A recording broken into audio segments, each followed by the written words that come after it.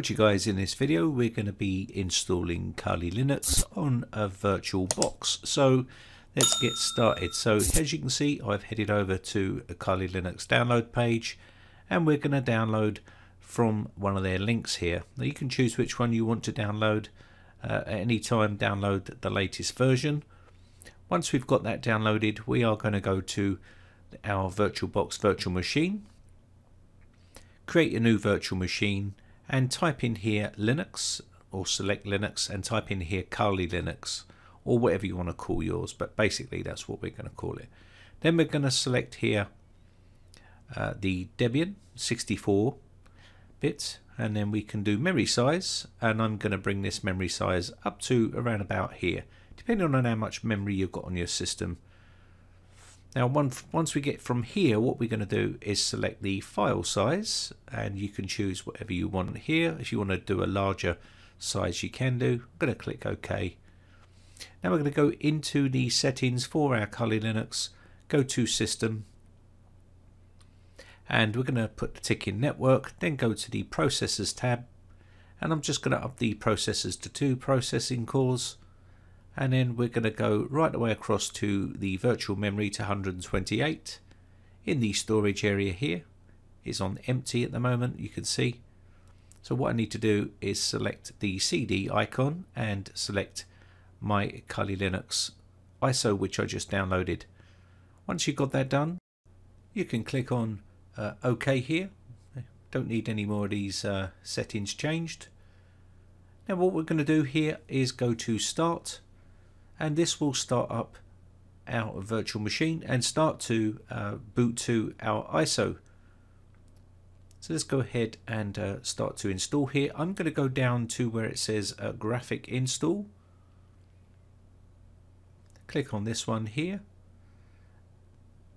And this will then start the installation process. Let it just mount and boot up here. So it will take a bit of time, so just be patient. There we go. Choose which language you want to use. I'm going to choose United Kingdom here.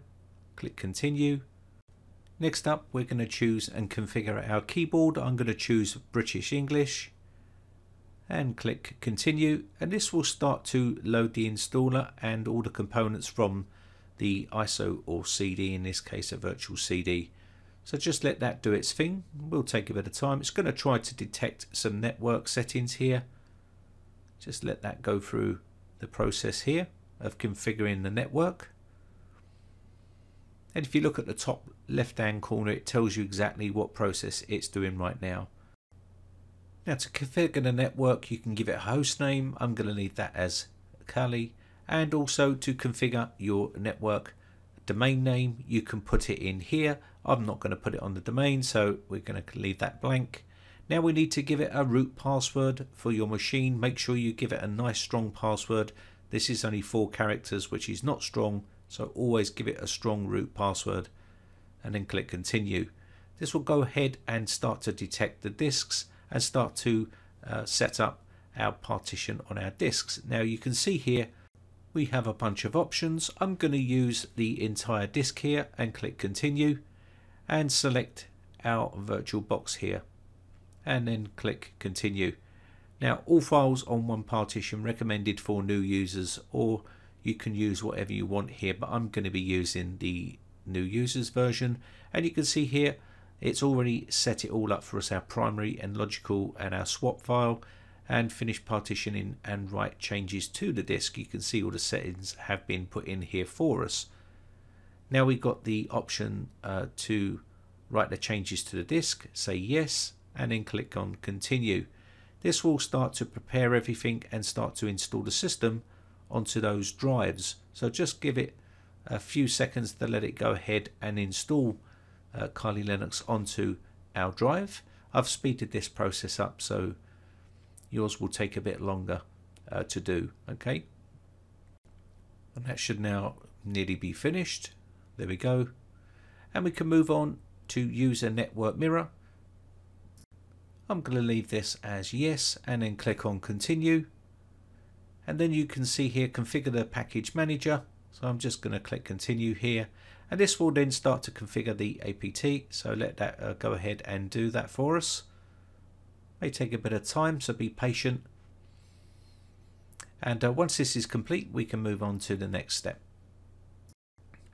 So this will start to install the grub now. As you can see, install grub loader. So I'm going to let that go ahead and do that.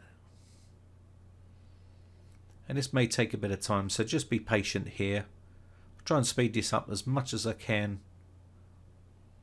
There we go.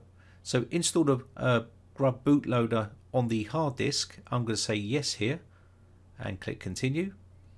And now we need to select the hard drive. So we're going to select our virtual machine hard drive and click continue.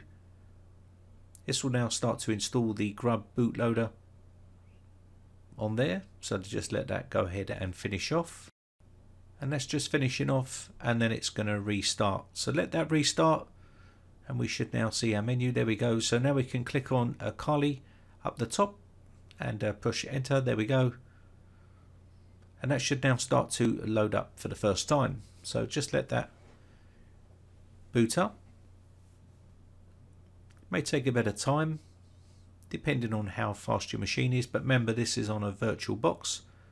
So now we need to put in our password here. We need to put root, and we need to put in our root password that we created earlier on. And there we are. So there you go. There is the menu system here. You've got a bunch of other settings here you can mess with. You've got your wireless attacks here, your reverse engineering, sniffing and spoofing, and all that sort of good stuff on your freshly installed Kali. Now what I'm going to do here is install our guest additions. So what I want to do is go to the system tools here and go to our terminal. Once you're in your terminal, what you want to do is type in here apt-get space update, and this will update our Kali Linux. So just let that go. And then what we want to do next is type in our next command. And what we want to do here is type apt-get space and then install and then -y and then space VirtualBox -guest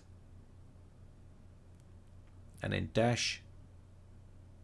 -x11 and then just push enter and let that go through, and that will install a bunch of stuff onto the system.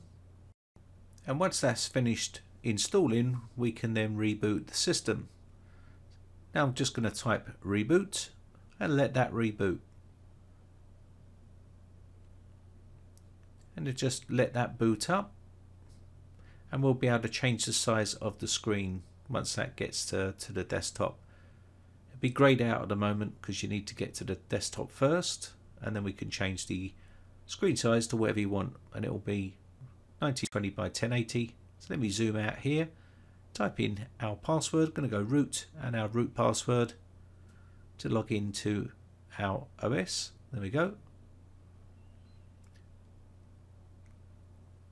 And now I've just changed that to 1920 by 1080. There we go. So now we can see our full screen. Now obviously if you wanted to do a larger screen, you would just change that to a larger screen depending on the size of your monitor. And that's pretty much it. That's basically how you can install Kali Linux onto a VirtualBox. My name has been Brian from BriTechComputers.co.uk. Thanks again for watching, guys. Bye for now. Now if you haven't subscribed yet, hit the big red subscribe button on my YouTube channel and hit the bell notification button next to that to be notified when we upload new videos.